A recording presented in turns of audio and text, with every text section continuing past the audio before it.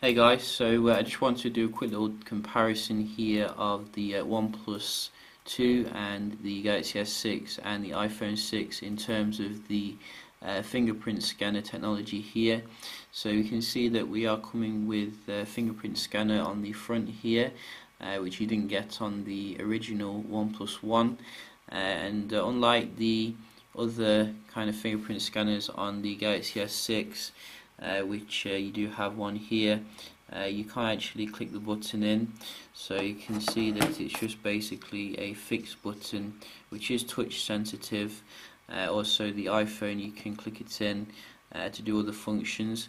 I do think that maybe OnePlus could have implemented that for a little bit more kind of functionality, like for example if you want to access the camera, but then again I think someone's shown that you can actually set up a shortcut to access the camera quite quick by double tapping this, so that is quite good. But here you can see how all of them work nevertheless. So you can see that in the Galaxy S6, if you put your finger on, nothing will happen, whereas if the screen is on, it will actually happen, which is good. On the iPhone, we have a similar kind of story here. Put your finger on, nothing happens, and if you turn it on, you can see it does work then. But the OnePlus 2 is better here, because here you can see if we turn it off,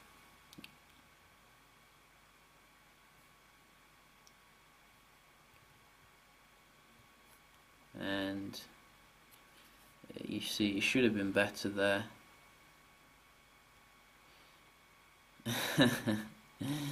Trust it to fail when I need it to work.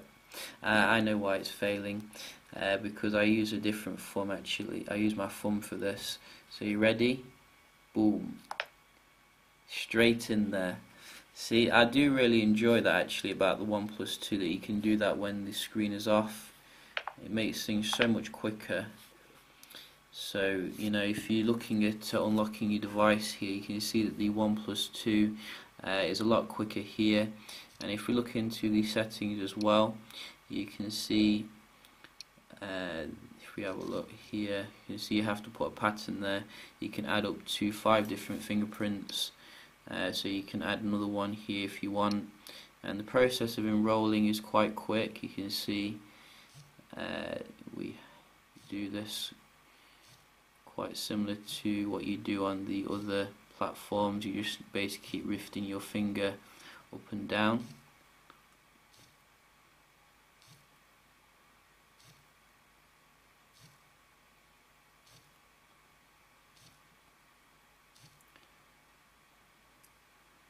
And eventually it will go all the way around.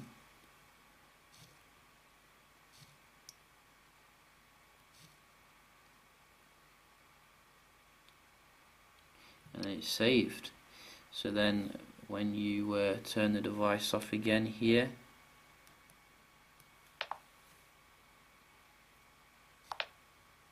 seamless.